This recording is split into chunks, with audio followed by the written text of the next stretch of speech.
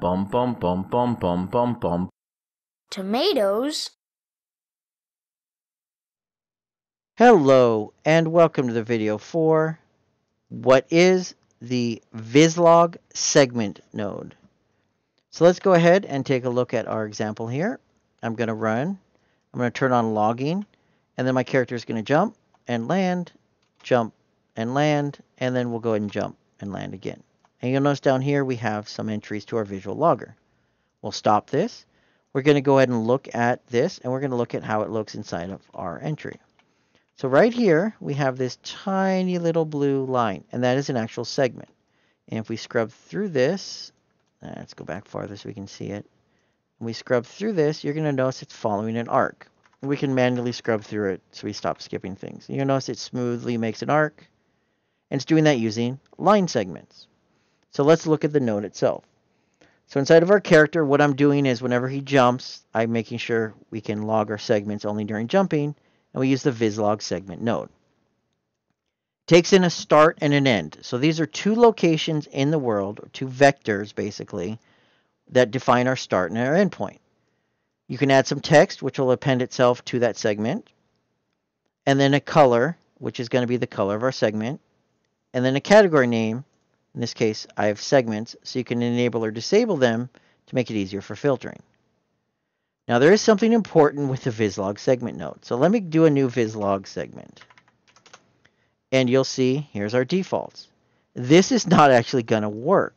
And it's really annoying because I'll show you why. Let me open mine up. And we'll open up the default. And you'll notice there's one major difference. The default thickness is 0. For whatever reason, the default thickness is 0 on a WTF-VisLog segment. And if you don't open up our advanced options, you're going to see nothing in our scene. You're not going to have any thickness to your segment, therefore nothing is visually going to happen. So in this case, I've changed our thickness to 5, so you can see that inside of here. That's a thickness of 5 for our segment. The additional options are world context object. You can ignore that. And then add to message log. So we'll add any of this text to our message log at the same time, so that way we can see it inside of our output or message log. Now, my example is kind of a little bit weird simply due to the fact that when we're jumping, we don't see really long segments.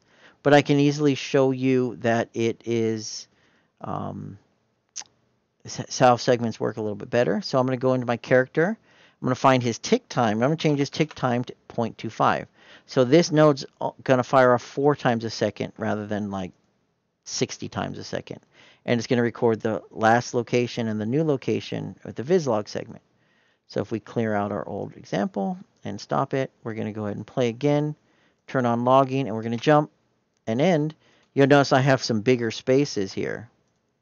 But when we look at it visually, we should get a much more appealing line. So you'll notice we have much bigger lines for our segments. And of course, that's just for a visual thing to show you that the visual, the WTF-VisLog segment does record basically from the start and end point. We just had short start and end points. And that's it. That is the basics of the WTF-VisLog segment. It could be useful for recording things like an AI starts his patrol point, and then when he gets to his next patrol point, maybe you log that as a segment, and you can visually see where your AI is going. You can also change the color maybe once he's detected the player, and you could visually walk through in a timeline where an AI may have wandered around, seen the player, gone back, and you could also be logging where the player's at, and you could compare these things in your visual logger for any possible problems.